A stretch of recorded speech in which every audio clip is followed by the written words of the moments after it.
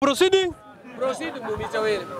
Ati Kalonzo Musyoka in 2027 anaweza chagua nani akuwe running mate wake in 2027. Mimi nataka kusema kwanza, we have not cleared Kalonzo Musyoka to run for president from our end. We have not cleared Kalonzo Musyoka to run for president in 2027 using Azimio ticket.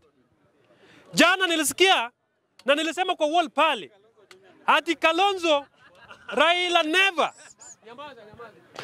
never endorsed Kalonzo Musyoka to run for president in 2027. Yes, it has been denied today. If you are reading the papers, me being the political analyst, I have read the papers. So Raila only said that hakuna mwenye anaweza gawanya Kalonzo na Raila waende tofauti, watakuwa pamoja. That's what Raila said. So the media fraternity who are in this country to confuse our political gains since independence are now saying Kalonzo is going to be the president. Raila must be the president first. That is the protocol. That protocol should never be breached. Anybody breaching this protocol must face us with the supporters of Raila Odinga.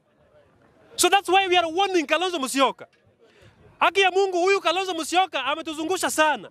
Mimi nataka kusema hapa, Kalonzo Musyoka, mnakumbuka vizuri wakati Ruto alikuwa anafanya campaign. Ruto anafanya campaign Kenya mzima. Na Kalonzo anasema yeye anaenda kwa debe. Tumeenda hapa pale KICC. Raila was declaring the ministries. Kalonzo was appointed in his absentia. Kalonzo went to appoint someone else, Julius Sunkuli, to be his deputy. So this is a person who wasted our time when we wanted to win the presidency. So Kalonzo Musyoka, we have not cleared you to run for president. Na ikiwa utarun for president, nilisema hapa nataka kurudia.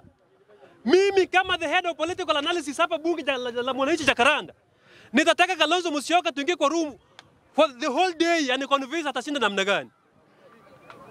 Failure to do so, I will not support Kalonzo Musyoka. I'll go with Babu Owino. Haya, leo nimeona Raila Odinga alikutana na young African leaders and the aspirants wenye wanataka kuwania viti mbalimbali in 2027. Sikuona bunge la mwananchi Jakaranda ikikuwa represented pale. So that process, kama uliattend hiyo mkutano, that meeting was illegal. And it is going nowhere. That meeting cannot move without me being there or any other person from this bunge here. This bunge gives what is called political direction in this country. So when we don't have a representative there, it is null and void and it is unconstitutional. So those who attended that meeting, at least I could have seen Nuru Kanga there. Ningeano most 1 hour there. Songa there. Or the head of bunge political analysis, myself. In that meeting. So it is illegal. So those guys who attended that meeting, hiyo mkutano iliishia tu penye iliishia. Hakuna mahali inaenda. We are organizing another meeting. And I'm registering new people. So kindly see me behind the tent. Failure to do so.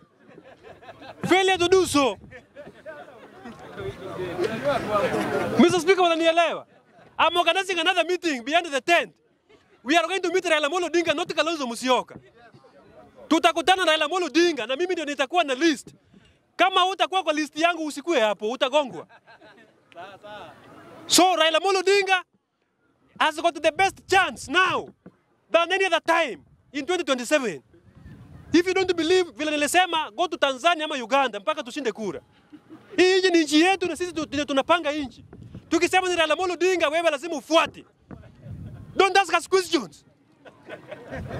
We have been winning elections in this country without your vote. So tumesema ya kwamba, Mr. Speaker, 2027 ndio tutakuwa na Raila Odinga, the best chance bullet ni moja.